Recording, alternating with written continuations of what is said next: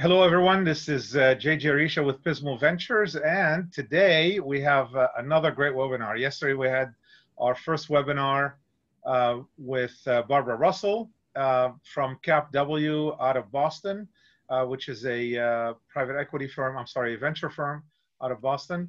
And today we have two IP attorneys, Bruce Itchkawitz, which I always pronounce it right. That's what Bruce told me, which is great. Yes. And Greg Hermanson. Okay, I did that one right? So, there you go. All right, so Bruce and Greg are from Knobe Martins, and Knobe Martins is one of the really great and prominent and well-known law firm here in Southern California. They have offices, I think, on the West. Is that correct, Bruce? And Greg? Also, yes, but also in New York and DC. All right, New York and DC as well. So Greg is out of the San Diego office and Bruce is out of the Irvine office. I will let them introduce themselves in a few minutes. Just wanted to get everyone to tell them about the program today. So it's very easy webinar with open Q&A, so you can ask your questions anytime during the webinar. And then we will have, at the end of the webinar, we will have about 10 minutes where if someone wants to raise their hand and come in and ask their questions via video and audio, they can do that as well. We will have a virtual networking right after this webinar. So if you'd like to join the virtual networking to connect with other entrepreneurs, startups, and investors and sponsors, please do so. If you have not, for some reason, if you have not finished your submission for the application, if you are a startup competing in this business plan competition, please do so as soon as possible. There's really a few days left. So this is it. There's another webinar tomorrow. It's by Fred Haney. Fred Haney is doing he has a book called The Fundable Startup, and his webinar will be about the fundable startup. Bruce and Greg, take it from here. Sure. Go ahead, Bruce. Well, thanks, JJ. I think I'm pronouncing that correctly. Glad to be, both Greg and I are glad to be presenting today about an aspect of patent law that it's rather basic, but it can be the subject of some confusion. And so we hope to alleviate some of that today. Just to let you know, I'm a patent attorney at Knobe Martins. As JJ said, I've been practicing for just over 20 years now, after having been a research scientist, a physicist at various labs, decided to get out of the lab, get into law, and very glad I've done that. I'll let Greg just briefly introduce himself as well. Yeah, I'm very happy to be here. And again, also JJ, thanks for having us. So I've been with Knobe Martins for about 18 years now. My background is in imaging science. And like Bruce, I had a career in the industry, worked for General Dynamics on a number of big computer systems for the government, and then decided to go to law school and been pursuing patent law, like I said, for 18 years. So let's get into it. We're going to be talking to you about patent claims, and they are probably the most important aspect of patents, and they're the most difficult part to get right, frankly. And that has been reinforced by judges. For example, Judge Giles Rich, who at the time was the chief judge of the Federal Circuit. That's the appeals court that is in charge of deciding all patent matters. He has a quote: "To coin a phrase, the name of the game is the claim." Just reinforcing the fact that when trying to figure out what a patent covers or whether it doesn't cover, whether it's valid or invalid, you focus on the claims of the patent. And we're going to talk about what those claims are exactly. The US Supreme Court reinforced that about 130 years ago, saying the claims of the patent, particularly if the invention be at all complicated, constitute one of the most difficult legal instruments to draw with accuracy. So not only are they important, but they're hard to get right. And in a much later case, in the early 60s, the Supreme Court also said that the claims can frequently fail to describe with the required certainty the exact invention. They could either be erroneous because they're claiming something that the patentee actually didn't invent, or they're omitting some of the essential features of the actual invention. And we're going to touch on what it means to be an essential feature of the invention as we go on. So Greg and I hope to cover today a few aspects of the claims. First, what are they?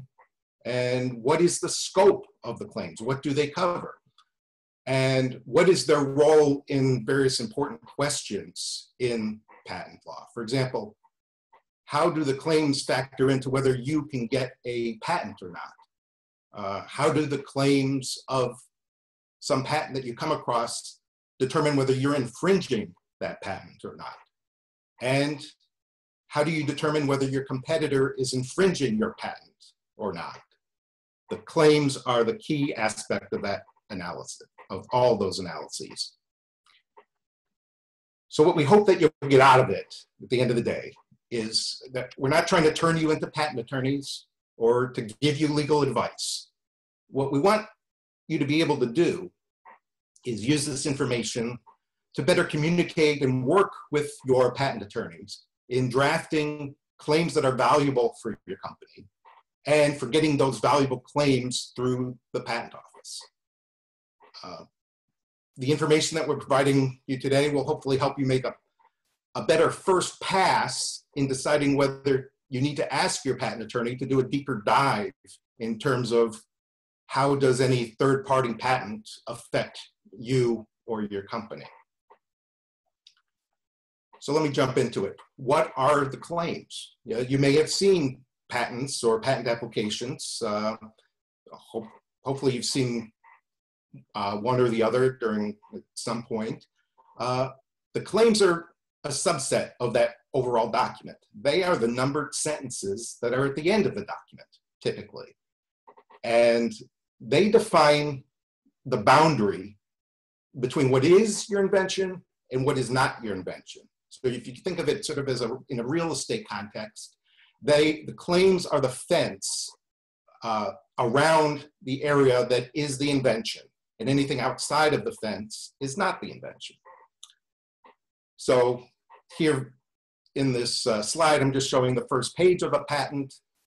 And as you go to if you flip down to the back, you'll see these numbered sentences. And I'm going to zoom in on what they are more specifically in a moment. What the claims are not they are not the figures. For example, what is shown on the right side.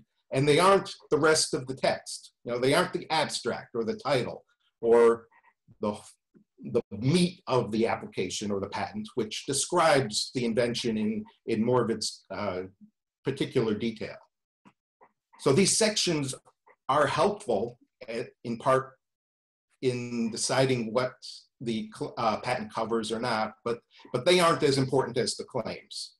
They can be helpful to define what the claim terms mean, but we're not going to focus on that. We're going to sort of take a more simplistic view or a first pass view in terms of what do the claims say or not, and how are the claims important to these analyses. So let's take a closer look at these example claims. The claims at the end of a patent or an application are organized in one or more groups. Each group has one independent claim and one or more dependent claims.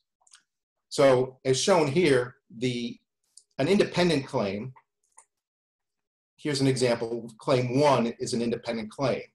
It's independent because it doesn't refer to any other claim in the list of claims. So this claim in particular, is to a tubular lamp, and it has certain features. It has a tube, it has at least one electrode, it has a phosphor material, and it has a protective material. Claim 2 is a dependent claim. And you know that because claim 2 refers to claim 1. So claim 2 was actually interpreted to mean everything that is in claim 1, the tube, the electrode, the phosphor material, the protective material, as well as the additional feature that is listed explicitly in claim 2, that the outer diameter of the tube is less than approximately 3 millimeters in this example.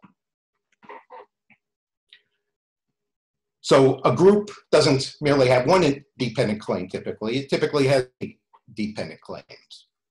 They each refer to one of the earlier claims.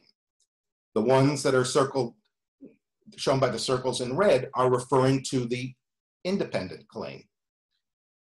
So claim 3 is everything that's in claim 1 plus what is explicitly in claim 3. Claim 4, the same thing. Everything in 4 along with what's in 1. Claim 6, let's jump down to that. That refers to claim 5, which itself is dependent from claim 1. So claim 6 is interpreted to be everything in claim 6 plus everything in claim 5 plus everything in claim 1. And you can look at that for each of the dependent claims. They're dependent off of one or more dependent or independent claims listed before it. Now, as I mentioned before, the claims are the fence, or the legal definition of the invention. Here on the right, I'm showing the independent claim that we just looked at, as well as some of the dependent claims. What do I mean by the claim providing the legal definition? I mean that the claim covers any product or method, if it's a claim to a method, that includes each and every feature that's recited by the claim. So for example, claim 1 covers all tubular lamps that have the tube, the at least one electrode, the phosphor material, and the protective material. The covered product, the products that are covered by claim 1 can include other features as well. And we'll talk about that in a little bit more detail. In general, well, even more, it's more of a truism that the independent claims are the broadest claims of any patent, and the dependent claims are the narrowest, or are narrower than the independent claim. And so I like to show that by sort of using a Venn diagram. Here I'm showing a circle, which is the Venn diagram of all tubular lamps that have the tube, the electrode, the phosphor material, and the protective material. So in this circle is everything that has A, B, C, and D in it. Everything outside the circle is missing one or more of those. And so this is a pictorial representation of the scope of the independent claim. Well, now if we look at the dependent claim, let's look at claim 7, which is dependent from claim 1, but it has some additional stuff in it. So as I mentioned before, the dependent claim has everything in the dependent claim plus everything that's in the independent claim. So here in the Venn diagram, claim 7 is represented by this slightly darker circle. It's fully within the lighter circle of claim 1, but it's a subset. It's everything that has A, B, C, D, and E in it. The area that is within the outermost circle, but is outside of the circle representing claim 7, are everything that has A, B, C, and D in it, but does not have E. And you can do the other dependent claims like this as well. Claim 8 is dependent from 7, which, as I said, depends from claim 1. So claim 8 is a subset of what's in claim 7. And claim 9, which depends from claim 8, is a subset of that. So what this is showing you is a truism in that the longer a claim is, the more things that it has to have in it, the narrower it is, or the less area that it covers. And that can be important in evaluating whether a claim is important in terms of whether you infringe it or not, whether it covers your competitor's product or not, and whether you might be able to get patent or not. So I'm now going to turn things over to Greg. Thanks, Bruce. So in addition to some of the technical requirements that Bruce was just talking about, claims also have to meet certain legal requirements under the patent laws. A big topic now, of course, is what is eligible subject matter. So claims are meant to be, under the current law, to cover devices, materials, drugs, processes, methods of fabrication, and methods of use. And devices is a very broad term that can cover anything from a single item like a nail or screw to something a little bit larger like a laser assembly, a neural network control system, or even a large recycling industrial equipment. The claims cannot be abstract ideas, and they can't encompass physical phenomena, algorithms, or compounds found in nature. Basically, it's something that has to be made by man. The issue of patent eligible subject matter most often comes into play nowadays with software and pharmaceutical inventions. And so that's one area where the case law is changing week to week. And the patent office is having a difficult time trying to define where that line always is. And so that's one area that's where a patent attorney who's been tracking the latest case law may be able to shed some additional light on exactly where that patent eligible subject matter line is for software and pharmaceutical inventions. The claims also should be technical solutions to technical problems. They can't be business practices. They can't just claim a bunch of data or goals. The focus of the claim should be on technical features. And for example, for devices, what is the structure that you're claiming that you've invented? What is new about the structure, about the technical features that are in your claims? The claims also must be clear, not indefinite. They have to be specific, not omnibus. When we say omnibus, in some jurisdictions, they're allowed to say, write broader claims than they can in the US and say everything that might be shown in a figure or everything that's a process that uses any of the devices shown in in a certain range of claims. In the US, you can't do that. And there's a reason besides, there's a couple of reasons why they should be clear and not indefinite. And one is just for the examination process. The examiner has to be able to determine if the claims are patentable or not. And they have to look at the features in the claims and conduct a prior art search. And if the claims are vague or indefinite, or they're not clear or they're ambiguous, it makes the examiner's job very difficult. And often as a result, you may get, as a first response from the patent office, something that you may think looks unreasonable, but the reason the examiner came up with this response or this office action was because of the claims are not definite enough.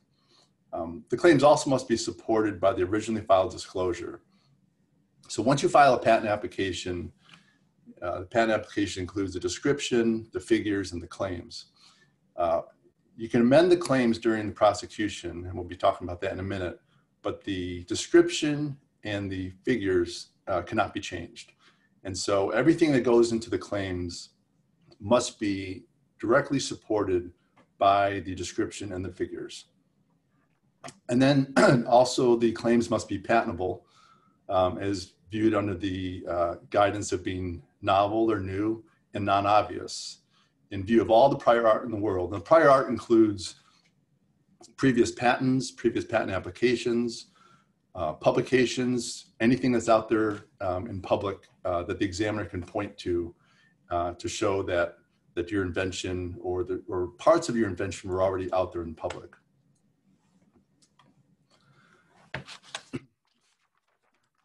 So again, in order to be patentable, a claim must be novel.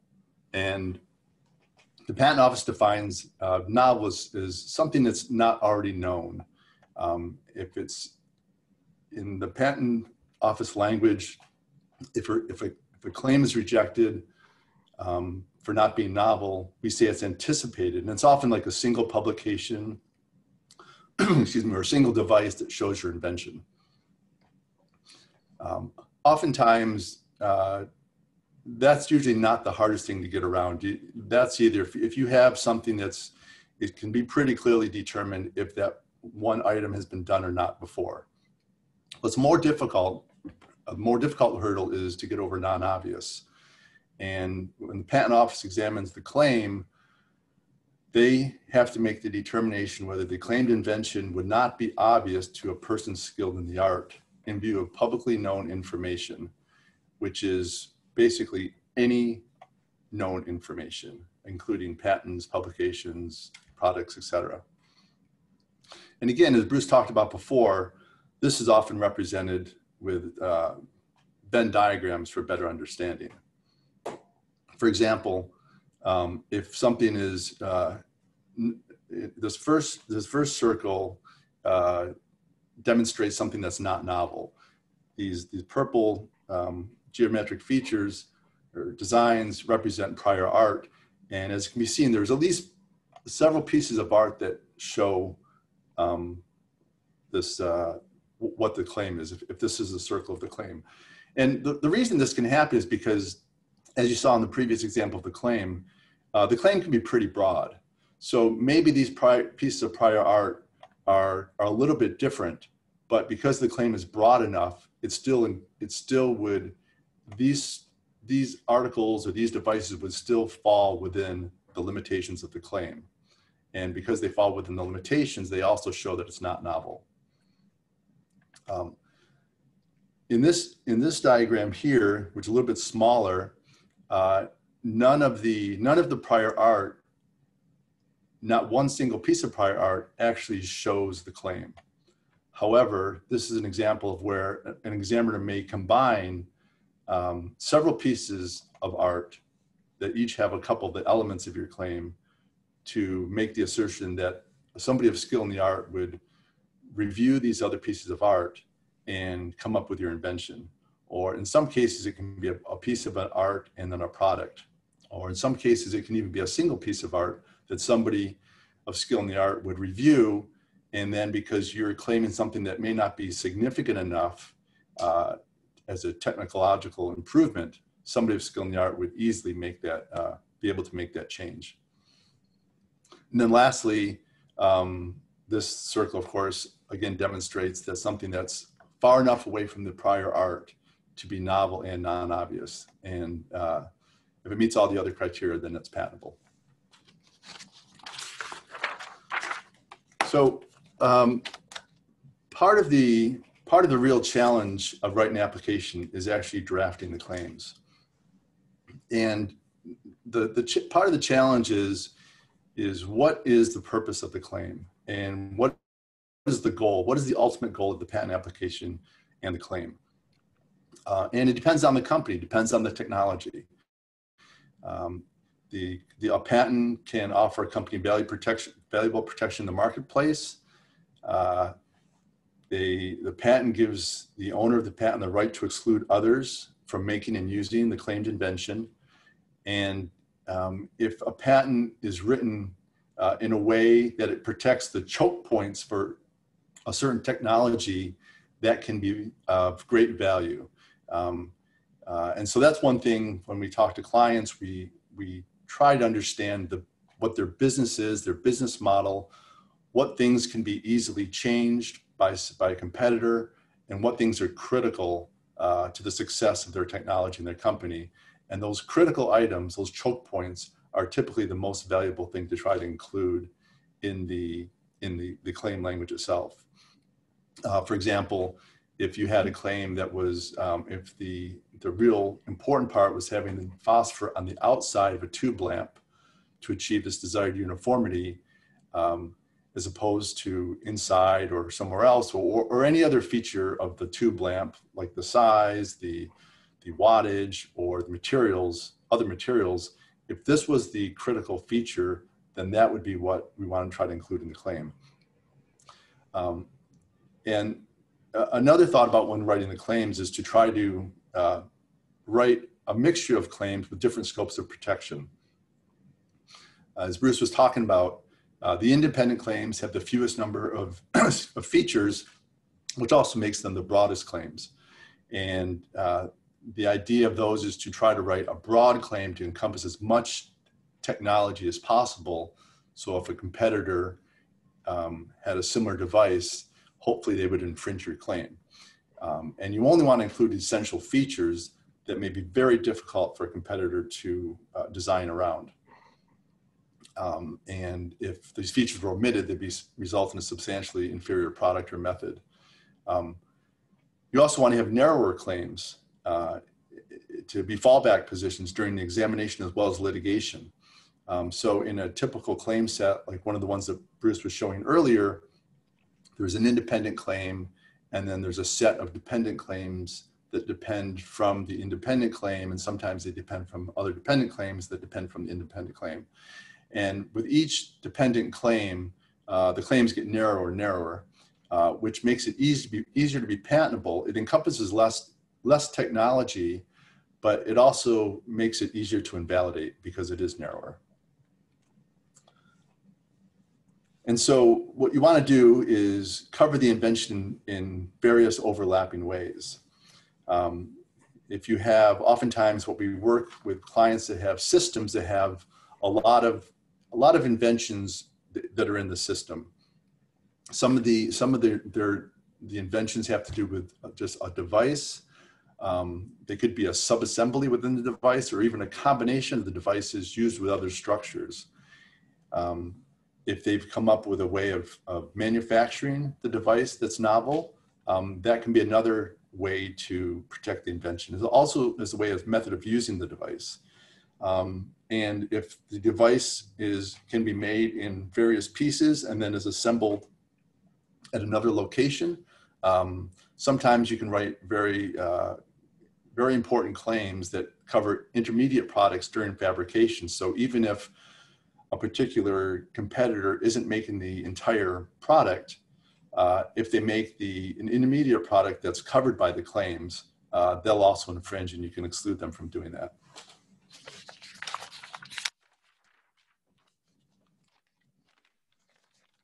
So the claim should also be written with an eye towards the prior art. The inventors we work with are typically people of skill in the art, and they know a lot about what's out there, at least what's commercially out there. For everything that's out there commercially, of course, there's a wide range of publications, and as well as patents and patent applications that are typically in the same technology area. And so it's important to not only, take a look at what you know, but also perhaps do some searching and look around before you write your claims, because that's going to, in a way, limit the amount of claim coverage you're going to be able to get. The patent office, when they examine the claims, they will do their search and they will ensure that it doesn't encompass any of the prior art. And so when you write the claims, if you're trying for something very, very broad, they may find lots of art on it. If you're writing for something narrower, of course, you have a much better chance of getting it through, but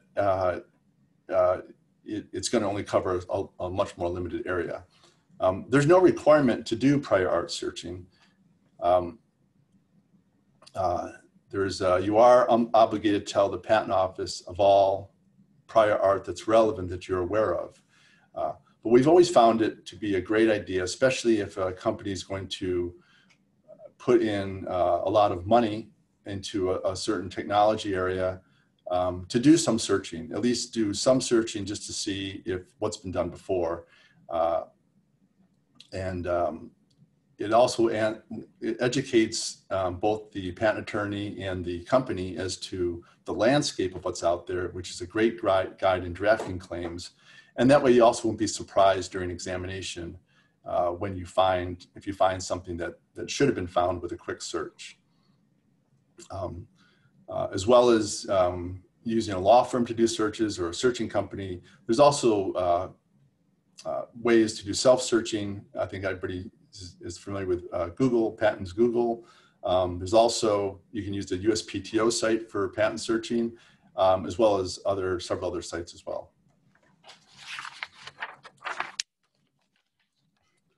So during examination, the focus of the whole examination is on the claims. Now, the examiner will review the description and the drawings to make sure they meet the patent requirements, but the focus of the examination is on the claims. And the examiners are typically very skilled in the art and very knowledgeable, especially in the particular art that they're searching, the patents that they're examining. And they'll do searches for references that are related to your specific claim language. They do word searches, they do category searches, and they will find the art that's specific to your claim language that you have in the actual claim, as opposed to looking at what's in the description, the abstract, or the figures. After they do their search, they will write it up and document it and send out an office action. And it's typically the applicant's first feedback from the patent office on their initial evaluation of patentability. Greg, I just want to interrupt. We've received a question with regard to first to file versus first to invent, and also talking about the provisional patent application. What I want to suggest is that Greg and I would be happy to answer those questions at the end in a Q&A. But since neither of them really focus on the claims, I'd rather put them off to the side for now, if that's okay. Okay. Yeah, we can answer both those at the end. That's fine. Yeah. Okay, Bruce, can you? Oh, sure. So for example, this is an example. The office action may show. This might be the result of the office action where the independent claim 1, the examiner was able to find a reference X that discloses the limitations A through E for claim 1. And therefore, the office action would indicate that claim 1 was rejected as being not novel or being anticipated by reference X. The office action then may go on to show that the examiner found another reference Y, that discloses the element F. And so that reference Y, when it's combined with reference X, makes claim 2 obvious. Again, they're asserting that somebody of skill in the art would review reference X and reference Y and know to combine those two, those features to show your invention. The office action may then further go on to say that the examiner couldn't find any prior art that shows element G. So in this case, claim 3 is patentable. And so what that means is if you ended up rewriting claim 3, that would have all the limitations of claim 2 and claim 1, because those are the claims it depends from, then that claim, the total claim would be patentable. So how do you respond to an office action? And again, if you haven't been through the patent process before, once you submit a patent to the patent office, it can take anywhere from months to years to get your first office action response. Once you get it, then you have to decide how to respond. And you can respond either by arguing or rebutting what the examiner has asserted without making any claim amendments, or you can amend the claims. Often because the examiners, they do read the description, they look at the figures to interpret the claim language, but they're getting claims written by a wide variety of people. And so perhaps the examiner misinterpreted what the invention is or misinterprets a particular word in the claim.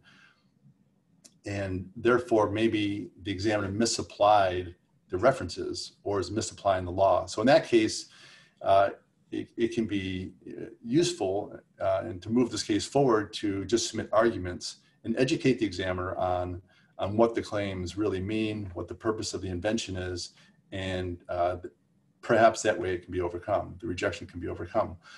Another way is to amend the claims. And so you can add features to claim 1, like we showed in the previous example, or any other feature that's in the description or shown in the figures. You want to be a little careful here not to unduly narrow the claims so that they're no longer valuable. So you want to be very careful about, and because of the time delay of when you file the application, and you might be doing this examination, perhaps the product has changed, whether it's your product or a competitor's product that you're trying to cover under your claim. So once you get the office action back, it's a good time to review your own technology, see what is still relevant, and make sure that any claim amendments you make still cover the device or the process that you're trying to claim. And it's the same with if you're just going to argue the claim. Even if the examiner misinterpreted the claim, there's a possibility, because of the time lag, is that your product may have evolved and now the claim that you originally submitted may not cover it as well as it should. So even if the examiner maybe has misinterpreted the claim, you still may want to amend the claims to better cover your current product. In like the example before, if claim 3 is valuable, you may want to add the features of claims 2 and 3 to claim 1. If it's not valuable, or if the product has changed, you may want to come up and develop completely different amendments to address this. And a lot of this has to do with, again, the status of the company, the status of the product, what you're trying to get with the patent right now. Perhaps it's important to investors to raise investment money to have a patent issued.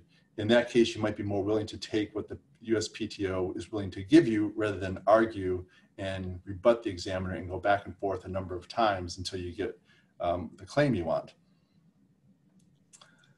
Also for the amendments, like I mentioned before, they have to be in the application. They can't be pulled out of thin air. It's best if they're explicitly described and recited and shown in the originally filed application. There's a little bit of wiggle room, but it's best if they're explicitly shown. And that's why when you write the application, you should include as much detail as possibly known at the time. Again, if the claim is being used to pursue and cover a competitor's product, it's a good time to reevaluate the competitor's product. Has it changed? Is there a new product? Products have a certain life, and in some areas, that life is maybe only a couple of years. So it's a good time to take a look at the product, see if it's changed, and see where the product line may be going towards. It's also time to consider the prior art. In the office action, the examiner has provided a list of the art that he's used to reject the claims. And so it's a good time to review that prior art and perhaps even do additional art searches from maybe the companies that that art has been assigned to. You know, if maybe it's Intel, the prior art reference from Intel, you may want to look to see what else they've been doing to see if any additional claim amendments you make, if it'll step into their other art that's there. And again, it should be, all the claim amendments should be based on the original disclosure. So this is just a quick example of how a claim can evolve during examination.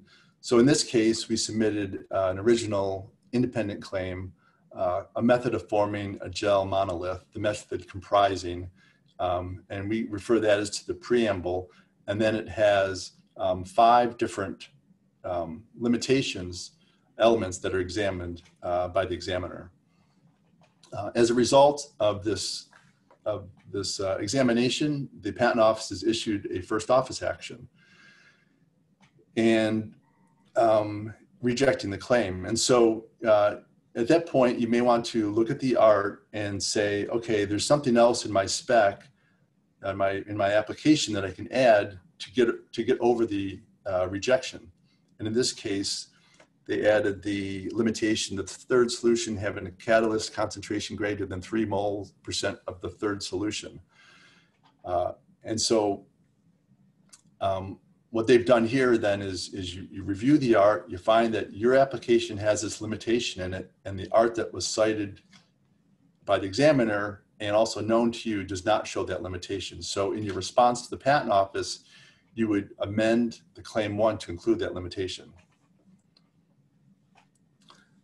The examiner would then look at that amendment and dig in a little bit and do another prior art search and perhaps find additional references that show either that limitation or some of the other limitations.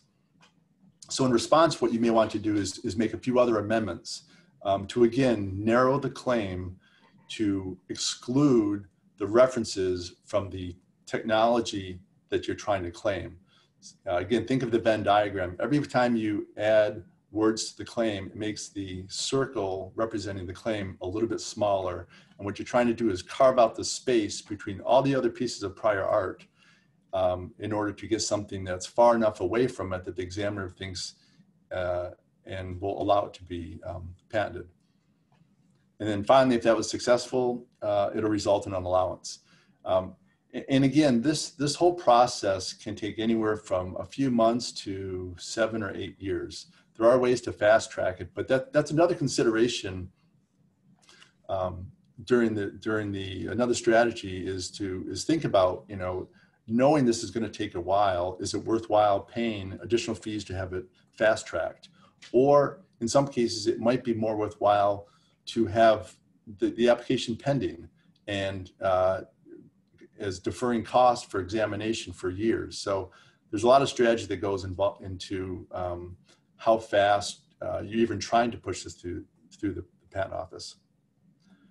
And then at this point, I think I'll turn it back over to Bruce. Okay, thanks, Greg. So what Greg was describing, let's see, make sure there we go.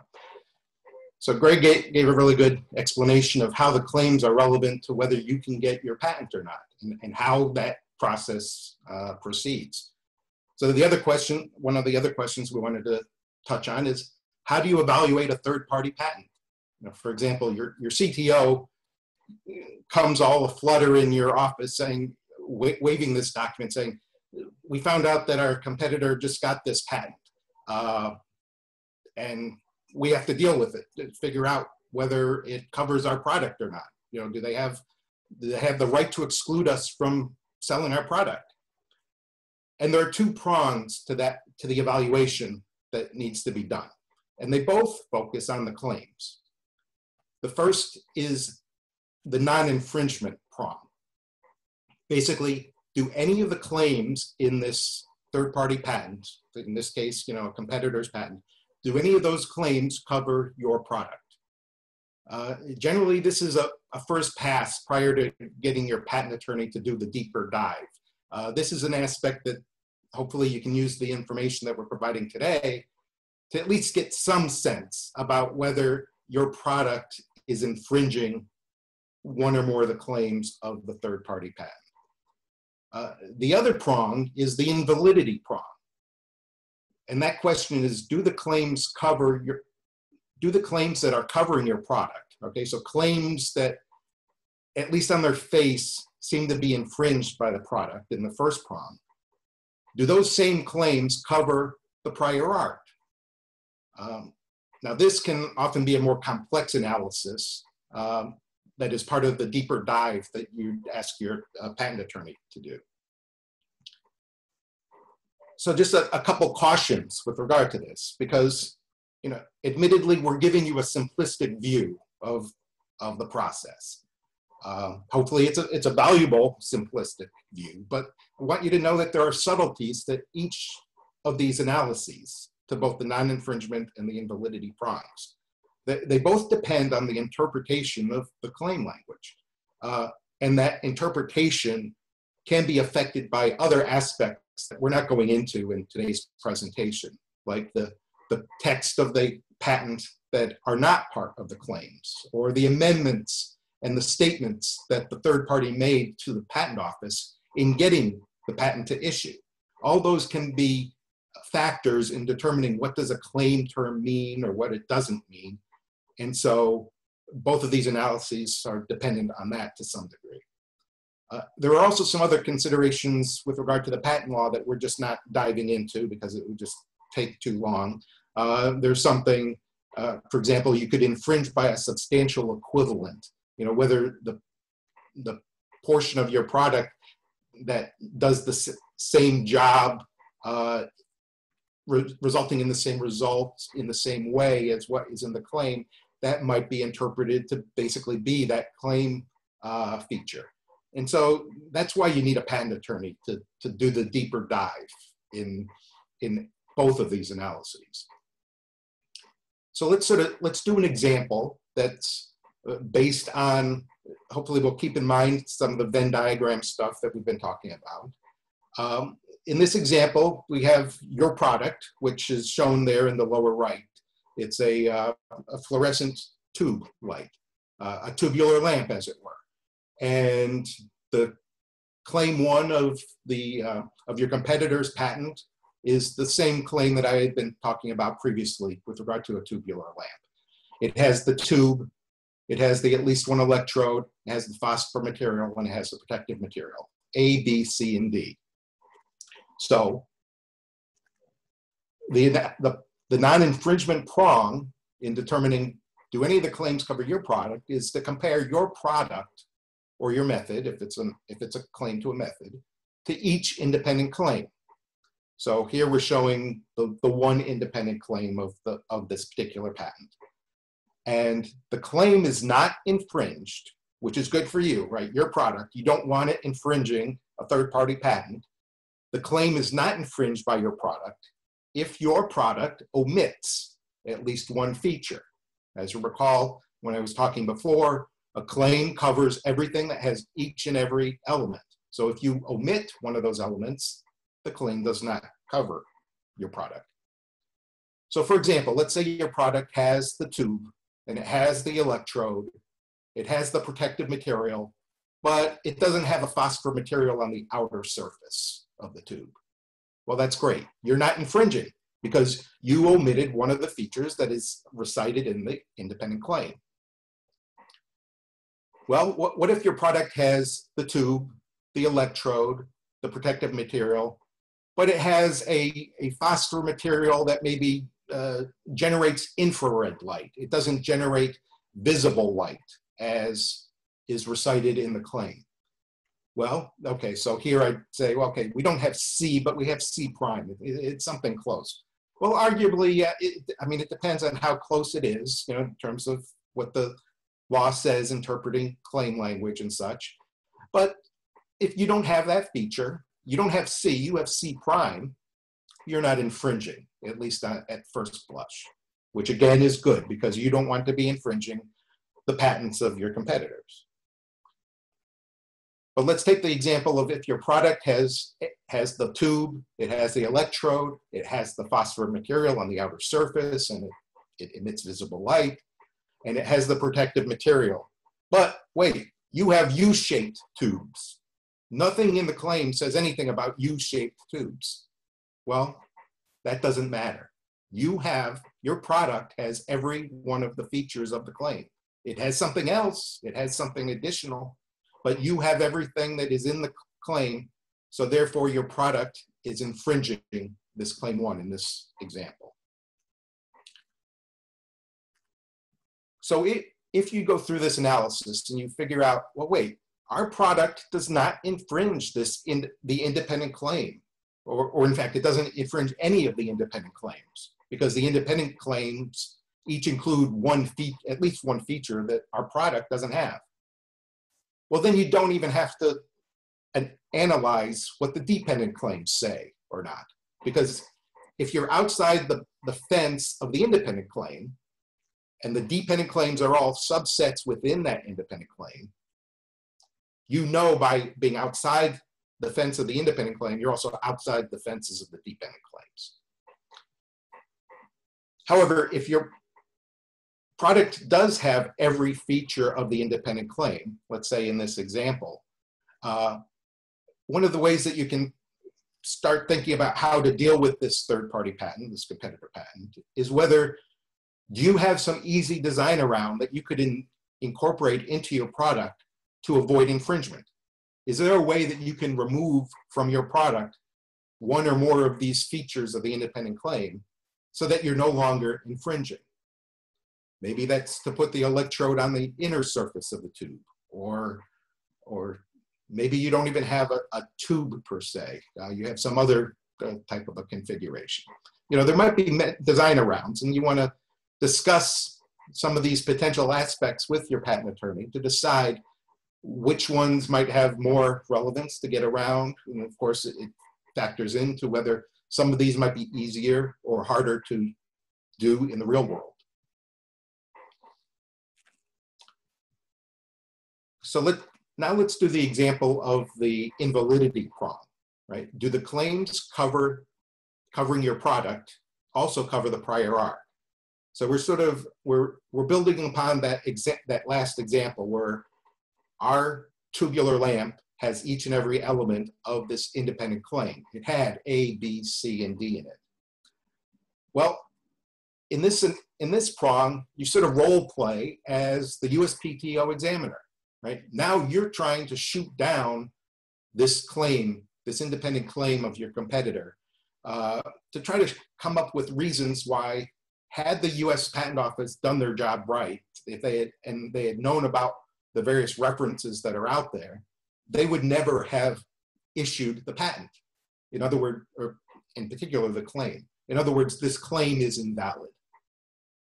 So as in this role play, you develop rejections based on the lack of novelty or the obviousness, as Greg was describing. So for example, you might do your own searching to find some references, and maybe you found reference X and you found reference Y. And you see that reference X has features A and B in it, reference Y has features C and D in it, and there's a reasonable rationale for combining what is described in these two references. So therefore, in your argument, claim 1 is obvious in view of reference X plus reference Y, and so claim 1 is invalid. So even though claim 1 covers your product, your argument is, well, this claim is too broad because it's also covering the product prior art, which makes it invalid.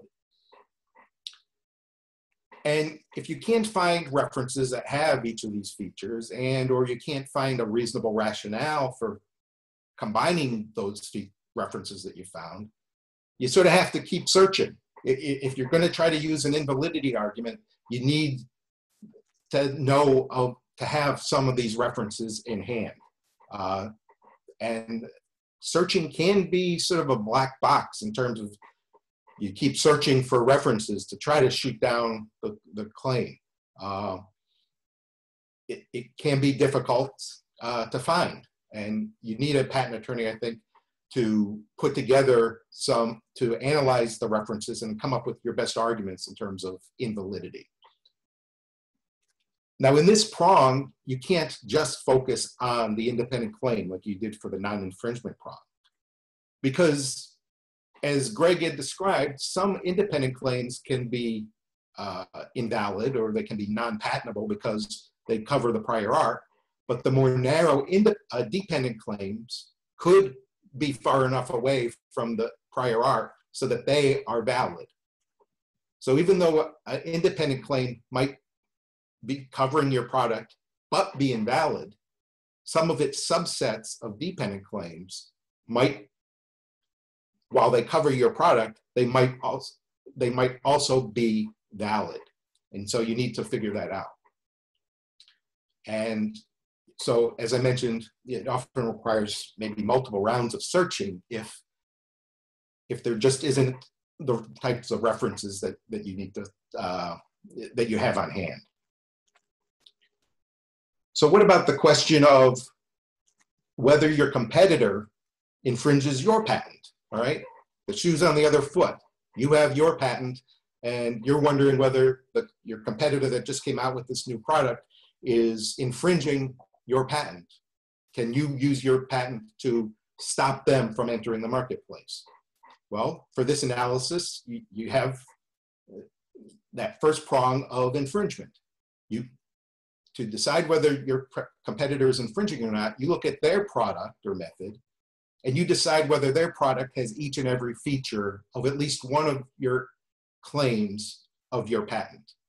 So here on the right, I'm showing the example independent method claim that Greg had briefly alluded to, the method of forming a gel monolith.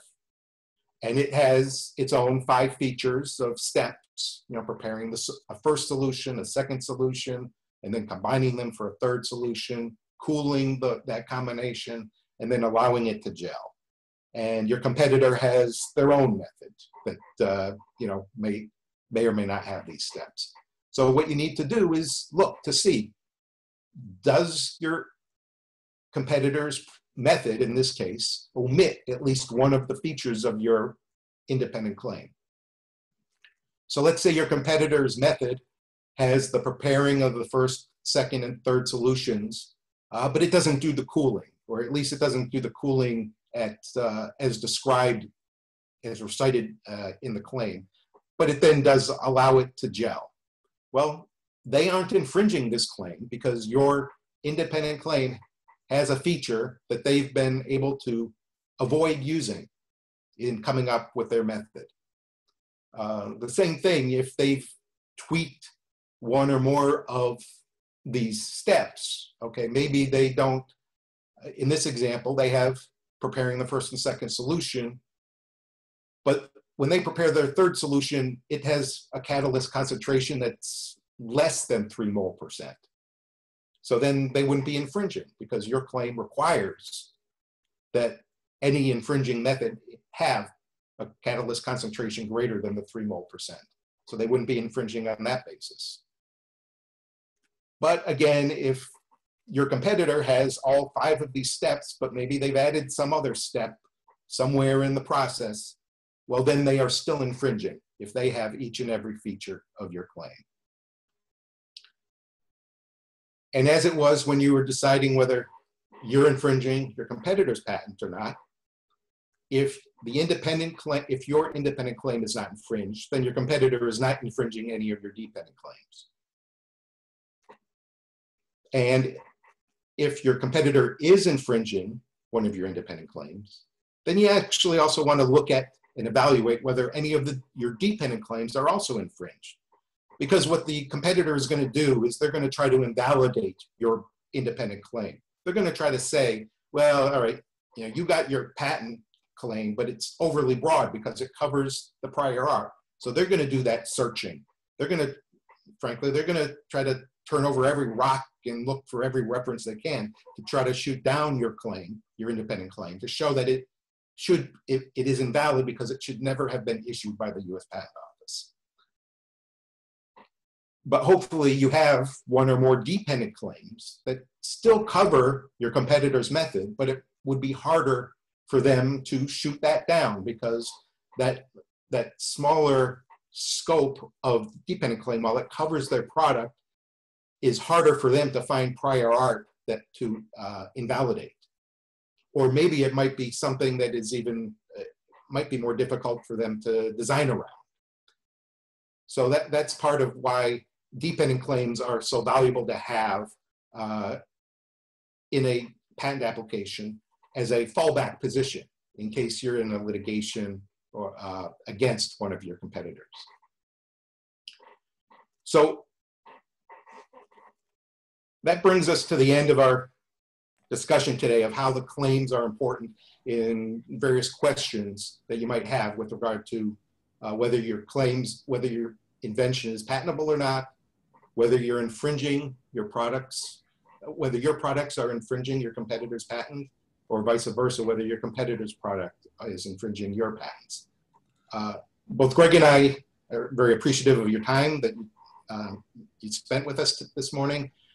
We welcome any questions you might have now or in the networking that we'll do afterwards, as well as if you just want to contact either one of us after, offline, you know, we can hopefully maybe answer some simple questions, maybe not so simple. You know, we can't give legal advice to anybody that's not a client, but if you're interested in pursuing that avenue, we'd welcome that conversation as well. So now let's open it up to the questions, if we can. I see that we've received a couple others since I started talking, but maybe we can just first sort of take them in line. The first one came from Mosin. Actually, he had two of them.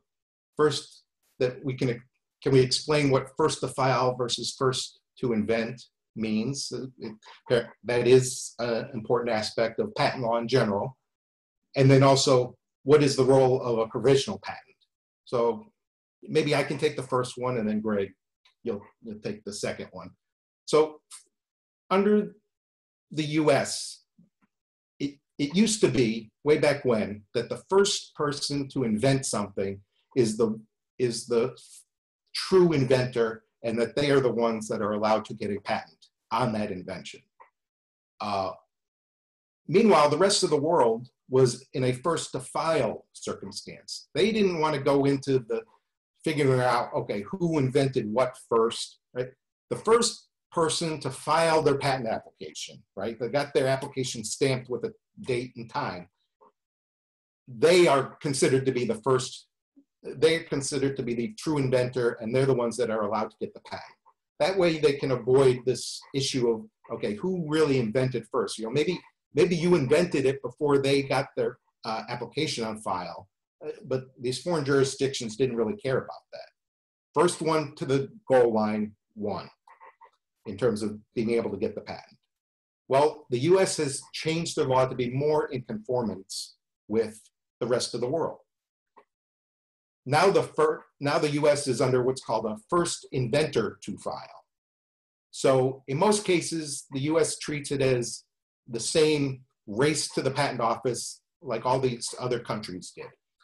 The first one to file a patent application is considered to be the one to get their, allowed to try to get their patent.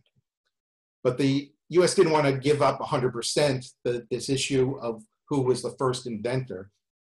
So they kept the aspect that it's not just anybody, you know, that in the race to the patent office to get an application on file.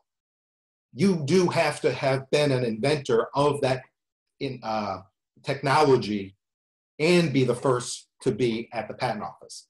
So you might envision a scenario where an invention is being worked on in parallel by two groups that are, they don't know one another, they're not sharing information, they're not stealing information from one another, but they just happen to come up with the invention in parallel with one another. Well, whichever one gets to the patent office first with their application, they in the US would be considered the first to file, first inventor to file. So hopefully that answered your question, Mohan. Let me throw it over to Greg to have him talk about what the provisional patent application is. Yeah, sure. Thanks, Bruce. So we employ that strategy quite a bit, and that is to file a provisional patent application, and then you have 1 year to convert that provisional into a regular application or to do foreign filing. And with the regular application or the foreign filing, you can claim priority to the provisional application. The issue with the provisional patents, though, is it's always the disclosure. And in your question, you mentioned low fee. And so what we often see is that either something filed by a company or an inventor or another low fee filer is that the provisional application is not sufficient. It doesn't have the technical detail. It doesn't have all of the things that you may want to someday put into a claim.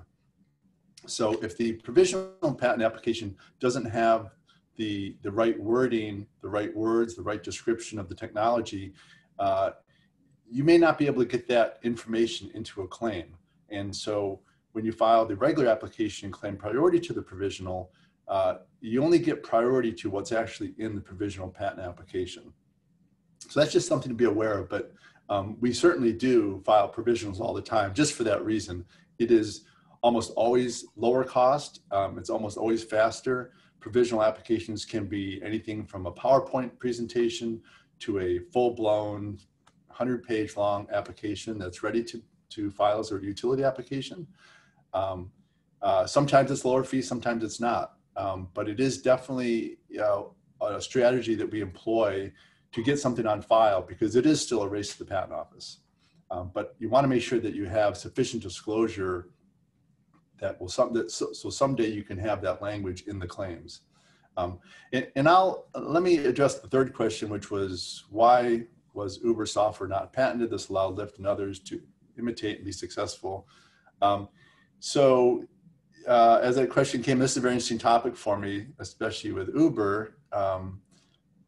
And so Uber does have patents, and they have a lot of applications pending. But this is the type of question that I think highlights the whole topic we were just talking about, which is the claims. They may have patents that have been issued, but the question is, what do the claims say? So I pulled up just one random Uber patent that was allowed and granted, and it's 9959512. And it's for a computer controlled method for doing something related to Uber. But the first claim is like a page and a half long. And so that would be a very narrow claim. And now maybe they had to do that to get the claim allowed. And maybe it still covers the aspect of the technology that they're trying to cover. But at least in this application, they didn't get the claim saying, an app on a phone for ordering a taxi, and very high, essential, broad claim. They may have that somewhere else. But it's those claims. That's why when you do a patent search, it's often interesting to see how early these initial ideas were filed. Somebody probably filed that initial idea when they came out, when the internet started becoming ubiquitous. People are thinking decades ahead for some of this technology. So I'd encourage you to use one of those, either Google patents or another one of those searches, and take a look at the Uber patents, see what's pending, see what's been granted, and look at the claims and see. You can see if the claim is really, really long, then it's probably something that they've had to increase in length during prosecution in order to get it allowed. If they could get a claim to exclude Lyft from doing it, I'm sure they would have. And maybe that application is still pending. It's hard to say. And Greg, you made a great point that, sometimes, you find this patent and, oh my goodness, look at the title. Or look at the abstract. They're trying to cover using a smartphone to call a taxi. Well, no, you got to look at the claims. The claims are what determine whether that patent is something to be concerned about or not, and whether they can use it to, in this case, stop Lyft from practicing the invention. But that length of the claim, maybe Lyft was able to find out which one of those, maybe more than one of those features they avoided using. So, it's sort of, they don't care whether Uber has that patent or not. Let me take a stab at the last question that Mohan had. Does it not make sense to have a few independent claims to discourage infringement? Having a lot of independent claims make it easier to copy without infringement. Well, you're exactly right, Mohan. Typically a patent has more than one independent claim. And as I think it was on one of the slides that Greg had, where the Venn diagram shows, the area that you're trying to cover is, a small dot. But you have an independent claim over here that the small dot is within. And you have another independent claim, the small dot is also in that. And these claims overlap in this Venn diagram. And so yes, each of those circles is a fence that the competitor would have to get around to be able to get to copying your product. And so you're exactly right. Having a portfolio of protection in terms of, and these claims don't even have to be in the same patent. They could maybe be in separate patents, but their effect when you overlap them in this Venn diagram is to provide multiple fences, barriers that your competitor would need to have to copy you. And on the reverse, if they did copy your product or that target or that choke point that Greg alluded to, they are infringing multiple patents that now, if they want to get out from under the thumb of your infringement case, they have to either show a non-infringement or show that those patent claims were invalid. It can up the barrier that your competitor needs to deal with in terms of getting around your patent portfolio. Yeah, and I'll just add that we often, almost always, file a claim set with multiple independent claims. And sometimes you get, typically for a patent application, for the normal filing fees, you get 3 independent claims and 17 dependent claims. There may be cases when you want to file more independent claims and pay the excess claim fees. If you have an invention where there's several features that seem very novel, that you can reduce the claim to just include mostly that feature, it may be well worth it to have 4, 5, 6, 7 independent claims, each one focusing on a different essential element. Sometimes the patent office will issue a restriction requirement if all the different inventions are too unrelated to each other. But that way you're not including non-essential elements in independent claims that people might be able to not have that feature and therefore not infringe. So yeah, it absolutely makes sense to have a bunch of independent claims. And we always encourage that. So I don't see any other questions coming in, but I want to invite anybody who does have some other question to. Yeah, if anyone has questions, please, you could raise your hand. You can click on, I guess, participant, and then you can raise your hand, and we'll be able to bring you in. If you have a question, we can bring you in via video and audio as well. So please do that. We'll open that up for the next few minutes. First, I want to say I learned so much today. I thought I knew something, but it seems like I didn't know much. Yeah, I don't know much. So now I know a little bit more, but I'm still very dangerous. So we got another question from Mohan, if you want to answer that. Yeah, sure. Well, so this question is, why is Qualcomm in the news all the time for patents and royalty issues? Well, let me just take a high level. First off, we've done some work for Qualcomm, so they have us to thank perhaps for some of their strength in the marketplace because of their patent portfolio. I do know that Qualcomm values intellectual property, both theirs and they're respectful of others' intellectual property. And the way that they do that is they make sure that their inventions are resources in not just with us, but with other law firms in getting patent protection and frankly asserting that patent protection. And what they can do as a large company is assert that right to exclude. And that's a high level answer to the question, hopefully. All right, very good. We have Anthony. So Anthony, I'm gonna bring you on so you can talk. Bruce, you can stop sharing if you want the screen. But I'll bring Anthony to, I hope, Anthony, that you have your mic and video on. Thank you.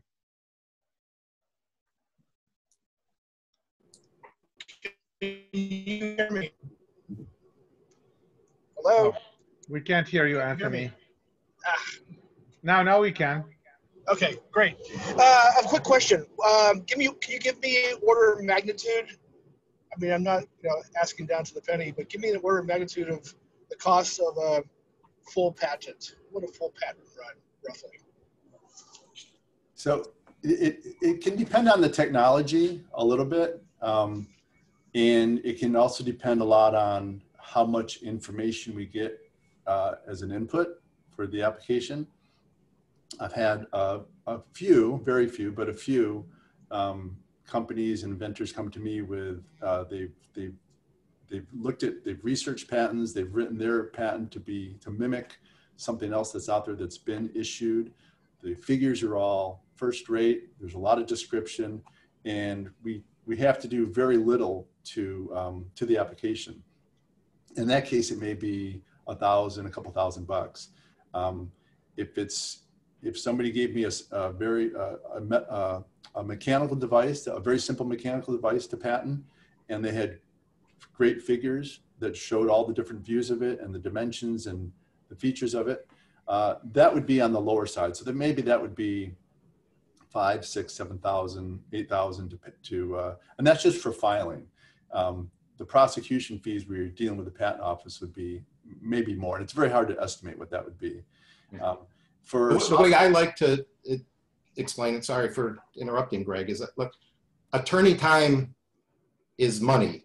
So to the extent that you can reduce the amount of time your patent attorney has to spend in getting the application on file, the cheaper it's going to be done for, or less expensive it will be. And when I work with startups, and I think Greg does the same thing, you know, we try to give you the information that we would like to see, the type of information we'd like to see in that application. And we have you draft the sort of a first pass at it to provide all this information that we want to include, for example, in the provisional. And then maybe we look at it and there's some things that are missing in our view, or some things that are extraneous that should be taken out. And so we give you our comments on it. We iterate back and forth, maybe once or twice. Then we have a provisional application that will do the job in terms of the disclosure that document needs to do. And doing that helps keep the costs down to the lower numbers that Greg had alluded to. But if you just come to the patent attorney with, you know, just the broad idea and just a description, and you want them to put pen to paper or start typing in the application from a blank screen, that's going to be more costly because it takes more time. Yeah, I think Bruce and I recently worked on a quantum computing application that was one of the more complex applications I've ever seen, and that was probably more in the range of $15,000 to $20,000 just for the application, or maybe even more. But that was, and you know, it's part of the problem also is oftentimes somebody will come to us and say, well, this is my system, and can we patent this? And then the question is, well, what is it we're actually trying to patent? What are the, you know, is there a subassembly? Is there a piece of it?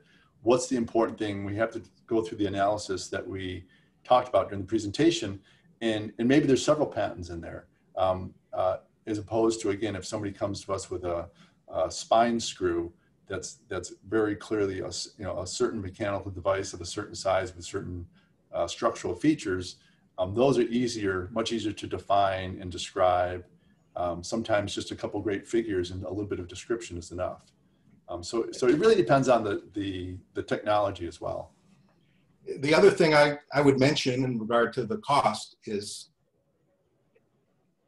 anywhere between a third to a half of your attorney time that is spent on drafting a non-provisional application is on the claims. They really are the key aspect of a patent application. And so hopefully out of this talk, you got an appreciation of how one word or one phrase could be very important to determine what the claim covers or not. Well, your patent attorney spends a lot of time on figuring out exactly what terms to use, what not to use, in conjunction with, you know, consulting with you in terms of, you know, what the invention is or not. But for the applications that I draft, I'd say, frankly, I use a third to the half of the time in drafting it just on the claims. Well, the name of the game is claim. That's what you said. I've heard that before. I don't know where. Yes, I've heard that before. Yeah. So there you go, Anthony. You got a varied answer between 2,000 and 20,000. How about that? Okay. I thank you for that. Quick question, because I've spoken to some other patent attorneys and they said, wow, it could run almost $80,000. So I guess it depends truly on what the work that's being done has to occur, right? They may have been talking about from drafting it to filing it and then getting through the patent office to when it finally issues. Okay. But I don't know your technology. Yeah, there's a lot of variables. If you have a teleportation device, maybe.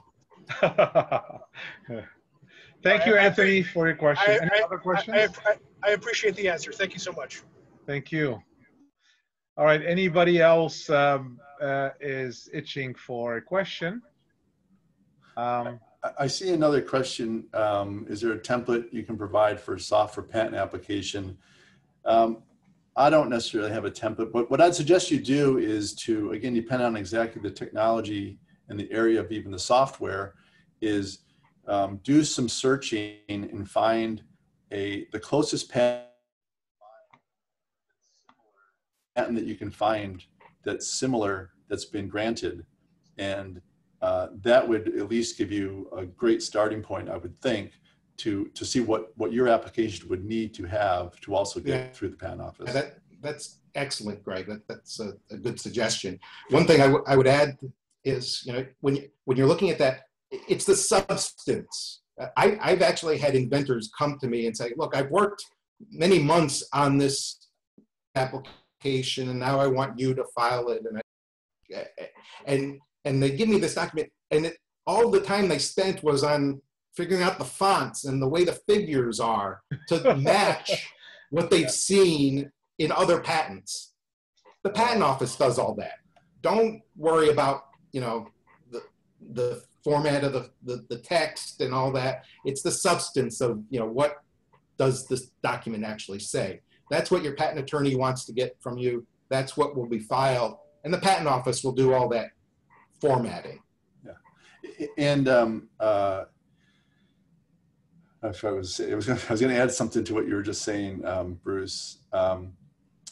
Oh yeah, so the patent applications, they are a marketing tool, especially for small companies. And so when you write a patent application, it may be worthwhile to have some upfront information, again, describing what the problem in the industry is and why this is important, why it's hard to solve, and how your invention is solving it. But again, that might be really good for investors and as some promo for the company if the patent is published or granted. But the examiners, they may care about the problem and solution, but they really care about the claims. It's all about the claims from it. They look at the claims word for word, and they interpret the claims with the broadest reasonable interpretation based on the spec and the figures.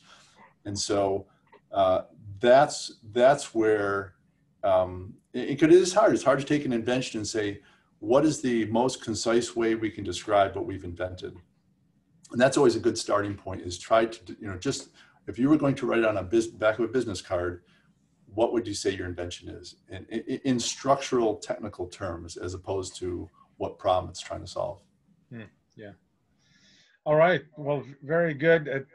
Any other questions? Oh, here we go. We have another hand raised. Anthony again. I'll allow Anthony to talk again. Go ahead, Anthony.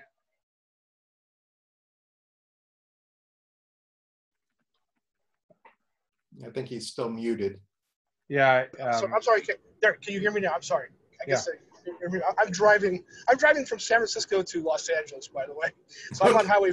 I'm on Highway 5 right now, driving while I listen to your talk. Excellent talk. Quick question. I've heard the concept of your invention is being seen in the wild versus it's in a data center. In other words, you're developing an algorithm that's only seen in the data center versus you're developing something in your garage and your neighbor sees that. Now, is it true that because your neighbor sees that invention in the wild, in other words, he sees it out of his front window, that he can put a claim on it? Is that concept true? Well, in your hypothesis, in your scenario, your neighbor didn't invent it. He just looked up, peeped through your window effectively and saw it. Is that right? Yes. Well, then he's not the inventor, and he should not be allowed to get his own patent on it, right? Now, The other thing that I heard maybe that adds to this is no one who's not an inventor can be part of. You can't bring your neighbor or your cousin and put their name on a patent application, because then you're violating. Is that correct? that's something that I do talk about with clients, to make sure that the list of inventors are the list of people who contributed to the conception of the invention. That nobody's being listed there for an attaboy, right? A pat on the back. Hey, you know, we like you, so we're going to list your name. Well, if they didn't contribute to the conception of the invention, they're not an inventor. And that can be really detrimental, because that's an Achilles heel that we didn't talk about as a basis for invalidity, but by having the inventor list be incorrect can indeed be a way to invalidate a whole patent. And so you don't want such an Achilles heel on your patent because you gave somebody an attaboy by listing them. Conversely, you don't want to omit somebody who did truly contribute to the conception, but for whatever reason you didn't include. Oh, well, they left the company 6 months ago on bad terms, so I don't want to include them. Well, so it works both ways then. It does work both ways. Yeah. That's right. Very interesting. All right, thank you. All right, Anthony, thank you. Thank you. Yeah. All right, anyone else has a question?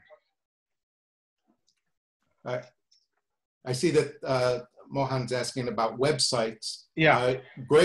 Greg's slide, it was slide 10 of the presentation, had two important ones. One of which is just, you know, patents.google.com. So that should be easy to find as a way to do some, at least initial patent searching. And then the other one is the USPTO's website, which has a little bit more of a complicated web address, but right.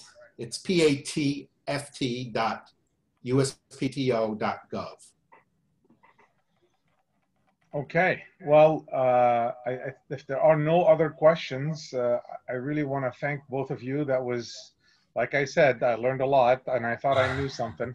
So thank you so much, Greg and Bruce, for this so valuable webinar that I learned so much from, and I'm sure all the attendees have. This is recorded, so we will post it. And also, if the attendees want a copy of the presentation, can we send it to them? Yes. Okay, so anyone with that would like a copy of the presentation, we will send you a copy of that. So right after this, like I said, we have the virtual networking. So the link has just been posted. And if you were asked for a password, it's Kenobi 2020 VIP. And yeah, we can jump into the virtual networking. Thank you very much, both Greg and Bruce. And we look forward to seeing you again. I know you have other webinars as well, and we'll see you on the live judging panel as well.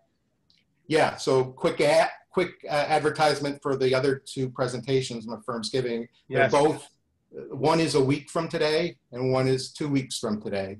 One will be discussing the overall patent process, and another one will be talking about agreements and IP provisions in agreements. All right. Thank you very much, Bruce. Yeah, please stay tuned. We're reminding everybody every week of all the different events that we have. So there are a lot of things going on in October. So thank you again. And let's jump to the networking side of this and see how we can meet others as well. Bye-bye.